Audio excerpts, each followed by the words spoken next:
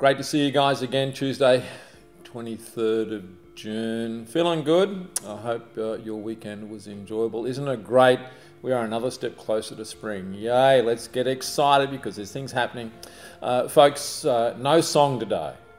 Bible verse to reflect on and what we're going to do from the 5th of July and how you can be involved in the part you can play. So let me just share you right up front some words from the Apostle Paul under the believer's freedom in 1 Corinthians 10.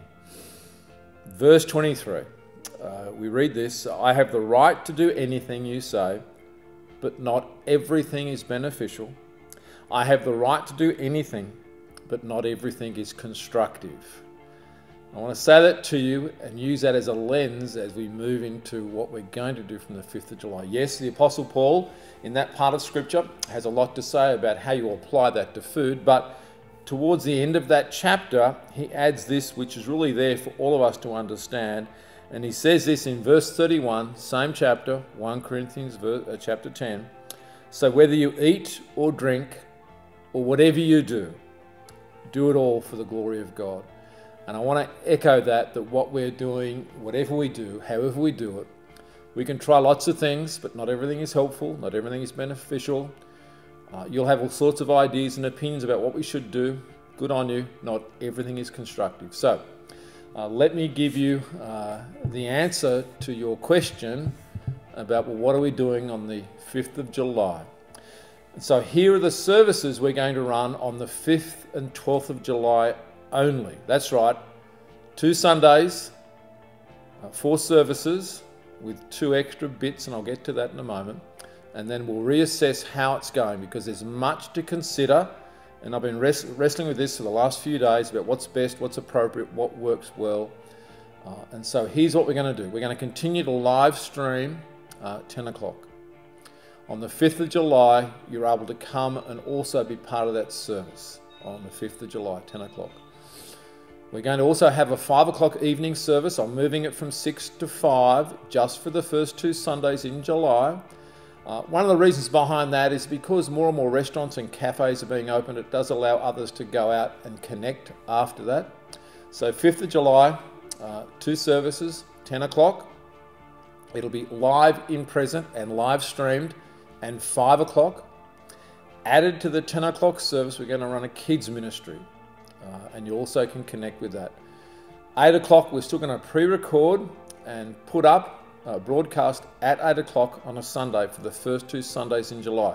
We will assess how this is going in the first week of July, but we want to start slowly. That shouldn't be new to you. I've kept saying it over and over again. I want to be wise with what's going on around us. Yes, you too, like I, have heard the change in the Victorian situation. In New South Wales, restrictions have been lifted, yay, but in Victoria, they've been pulled back, and I don't want to just jump and do everything. We have to be mindful of that. How do I come along on the 5th of July and the 12th of July? This is what you do. You go to our website, Fig Tree website. You go to services on that website, and you register for one of those services, either on the 5th or on the 12th. I'm so excited that you want to come to both. I'm asking you to register for one.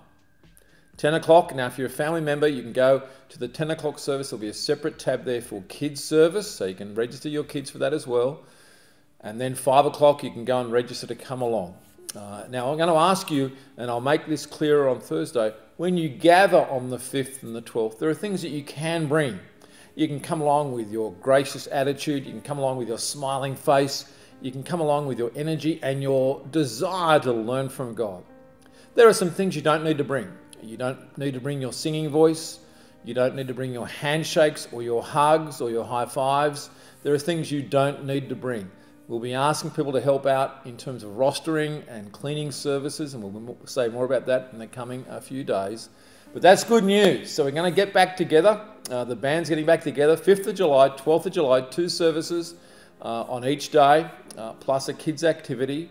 You can register to come to one of those, and then we'll open up a bit more as we see how this goes. This will give us all a chance to work out the protocols. How do we clean? How do we connect? All those things. And there's going to be some things you can do post both those services, and I'll share that with you on Thursday. So that's good news. I thank you for your prayers and your encouragement. I look forward to seeing you soon face to face, but don't forget, you can register from Thursday of this week. Go online, Fig Tree website, and away we go. Brothers and sisters, great to talk to you, and I'm very much looking forward to that day when we see each other face to face. Take care, and God bless.